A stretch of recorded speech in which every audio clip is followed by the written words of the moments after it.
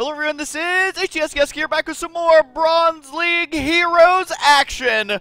This time is going to be a silver level game. Yes, we can cast games that are not in Bronze League. Up at the top left side, it is going to be Borcrafty. And down the bottom right side, it is going to be a completely 100% ungenuine FakeIdrA. Now, of course, it is not the real IDRA because, number one, IDRA is not in Silver League. He has finally advanced to Gold League now, so everyone's proud of him. But also, he is not in the clan EG. Oh, apparently, whoa, what's he starting this off with? We got the good old good luck and then the suck my D-I-K. Suck my D I know. I'm not quite sure what he's trying to say there. But either way, this is going to be Bronze League Heroes once again. Now, a quick recap. Number one, you can send your replays to me at huskyreplays@gmail.com if you would like. Number two, a special thanks to my friend Sinvicta for going through the replays, finding the good ones, and sending me a big zip file of about 10 games apiece, and I randomly select one and go to town. Also, Borcrafty, you gotta make some more workers, man. This has gotta be an issue. We will talk about that in a little bit. There he goes right there. But anyways, I actually wanted to cast some more pro-level games, but there's hardly any out there right now.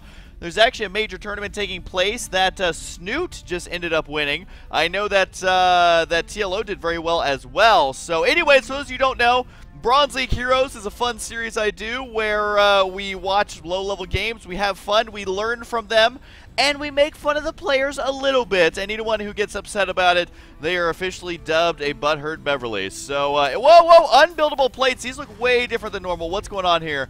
What, is this bugged or is that actually what it looks like now? Because those are not plates. That is like, that had to have spawned incorrect, right? Am I tripping right? I'm totally tripping. Or I don't know what's going on here. Apparently those ones up there just look silly. Do they actually look like that or am I crazy? Man, I'm the one who should be in Bronze League right now. But anyways, oh, we got a pylon going down in the base of Borcrafty. This isn't actually going to be a cannon rush, is it? Is this like legit a cannon rush? Because we got the good old one gateway. My favorite part is how he took a gas and then was just like, no, I think 11 probes is the correct amount of probes to make. And we're going to go ahead and cannon rush here, I guess. That's what we got going on. We do have another barracks on the way for Borcrafty. Now, I want to tell you something, guys. Cannon rushing Terran players is like never recommended, especially on this map where it's so easy to fly to another base. And the probe goes down already. So it looks like this SCV right here, he is just shining with glory. He is basking in the glory of it. Look at him, he's even flexing. He's like, eat it, probe. As he does have one kill. The SCV is just going to chill out there for a while. Looks like the Marine going to attempt to take out the cannon. That is not a good idea, though, as that cannon is nearly done. The SCV finally realizing, all right, I got to get back to work. As he was like a child actor where you do something really good at the beginning and then you realize, oh, I actually have to get an actual job after this. Cybernex Core going to be going down for FakeIdrA, which so far he is living up to the real man's name himself, sitting at 10 probes. Quite impressive there, buddy, on his saturation. Taking a look at the units tab here, 19 SCVs to 13 probes. Now, Borcrafty actually going to be dropping down his third racks here. Now, normally, I mean, this is just kind of bad because either what you want to do with 3 racks is, okay, number one, the golden rule, say it with me, guys, always build orbitals. Say it one more time, always build orbitals. If you are a Terran player who ever makes a command center that is one of his first 3 command centers and is not an orbital command, you are in trouble, you are in the doghouse. That's, oh, there we go right there. All right, he heard me, although this was definitely way delayed. Anyways, if you're going to be going for 3 barracks, just make sure that you get add-ons, because you can afford to produce off of 2 reactors and 1 tech lab, or 2 tech labs and 1 reactor, if you are macroing correctly. So just remember that. Always build orbitals and always build add-ons. FakeIdrA saying stow slash. All right, so it does look like the cannon is still going to remain for now. That cannon is up to 2 kills, however. The Zealot going to try and scope up here. Not really see a whole lot as to what's going on. There's going to be the tech lab. We got the tech lab for Borcrafty. Borcrafty, quite the awesome name. SCV going to be scouting around. I think he's, I don't know. I honestly don't know why he's scouting over here. But hey, man, he knows that his opponent's not spawning there. Oh, I guess he hasn't scouted out at all yet until just now, so that would explain it. As FakeIdrA FakeIdrA evidently knew that this is cross spawns only. Borcrafty did not get the memo. This cannon is still being a total tool, man. Gonna be harassing that. Maybe alright. Where's the SCV who has the 1 kill? We gotta crown him grand champion. There he is, right there. He is grand champion of this game. And what do we got going on here? Another barracks, another engineering bay. Which 4 barracks is definitely too much for 1 base. But you know, if you don't have any add-ons, you might as well go for it. Ah, here we go. We got the good old 5 gateways and a cannon. Oh wait, 2 cannons right now. 2 cannons inside the main base, looking top notch here, IdrA.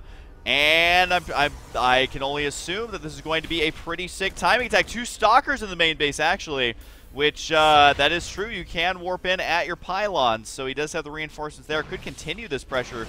We do have a stim pack on the way. The Marines right here got to try and go for it, but the cannon just raking in the damage. There is not going to be... Oh, don't worry, Marine, you got this. Sending in 2 Marines now. Got to try and deal with this. More units got to be warping in. All these Marines get taken out, though. And we have liftoff. Houston, we definitely have a problem, but man, do we have liftoff. No, SCVs, do not go over there. FakeIdrA saying, die. I'd like to think that he said it just in that voice, like that's his death metal voice. He's like, die, die, die, die, die, die.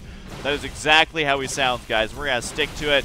So FakeIdrA with the smack talk coming out. Now, I feel like someone with 13 probes on his minerals at the 9-minute mark just cannot smack talk. That's going to be a new rule of StarCraft right here. And the Chrono Boost with the supply block.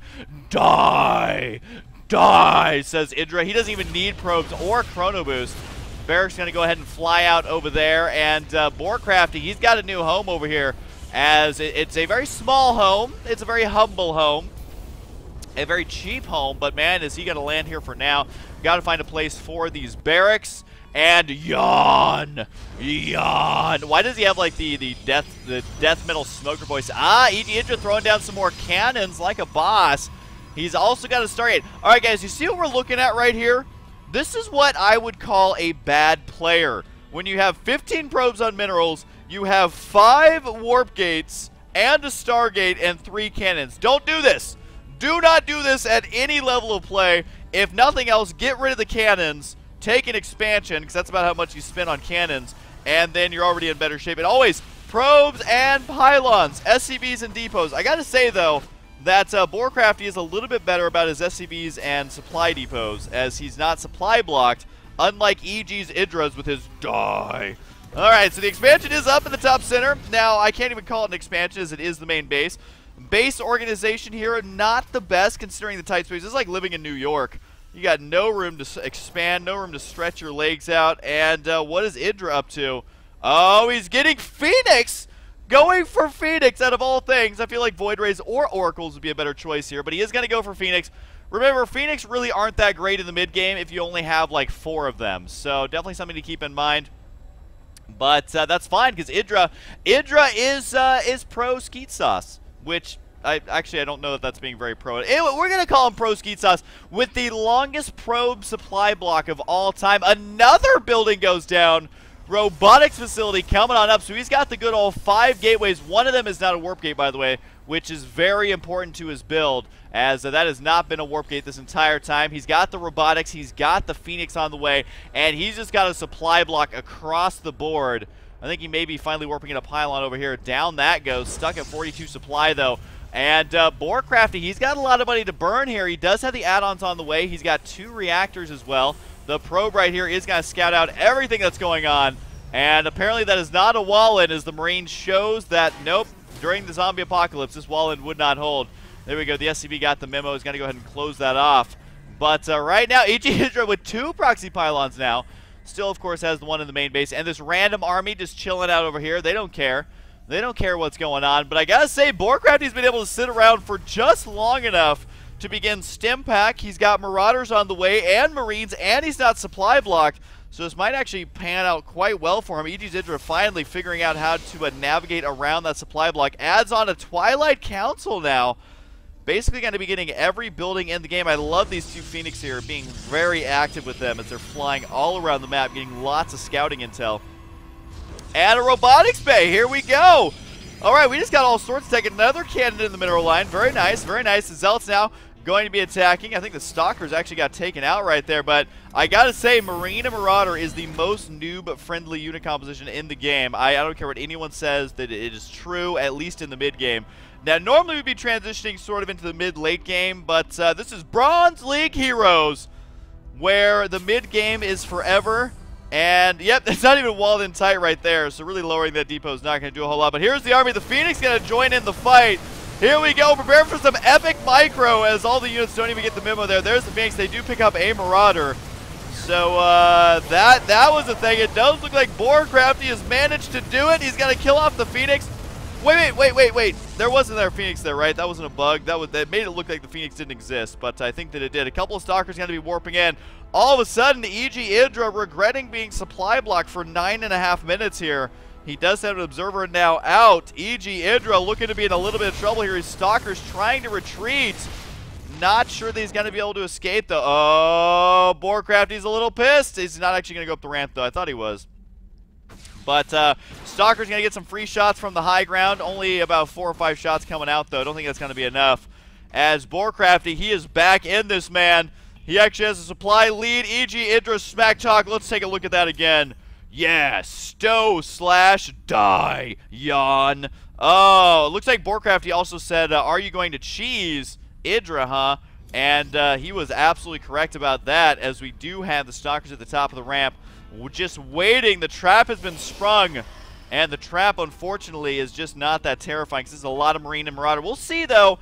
Engineering Bay on the low ground, because why the hell not? Doesn't have room inside of his new main base. FakeIdrA does have an Immortal now out, but with no sentries, he's not going to be able to wall in his ramp and prevent this army from just marching up here. Uh-oh. Borcrafty's got to be moving out right now. He's moving out down to the bottom right side. He's got a lot of units. He now has Stim Pack, and he has combat shields. The Stalkers here trying to intercept the reinforcements, but it's not going to happen. He's able to take out those few Marine and Marauder before they die, but that is not going to be enough here. Oh, God, this army's looking terrifying.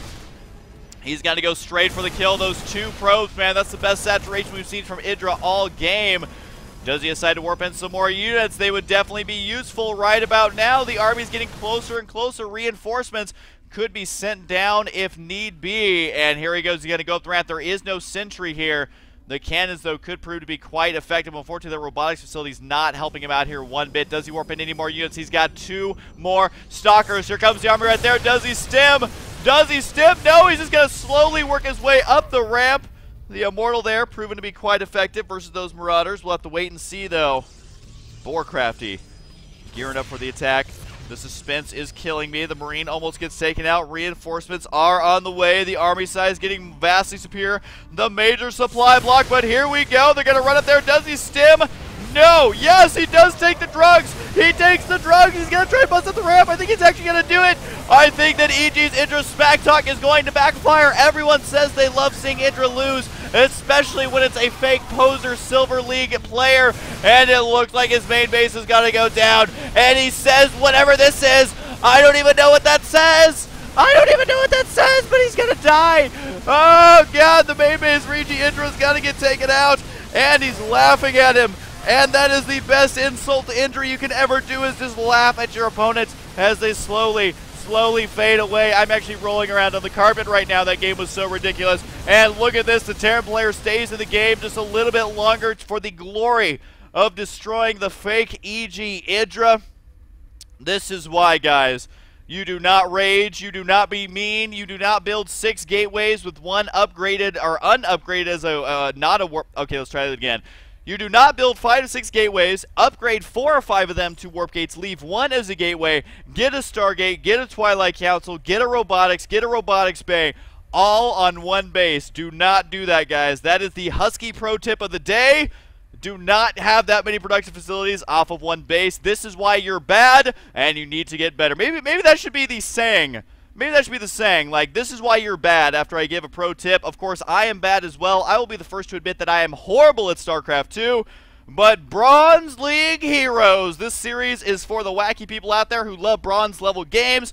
Feel free to send your games to huskyreplays@gmail.com. We will be going through them and having a lot of fun.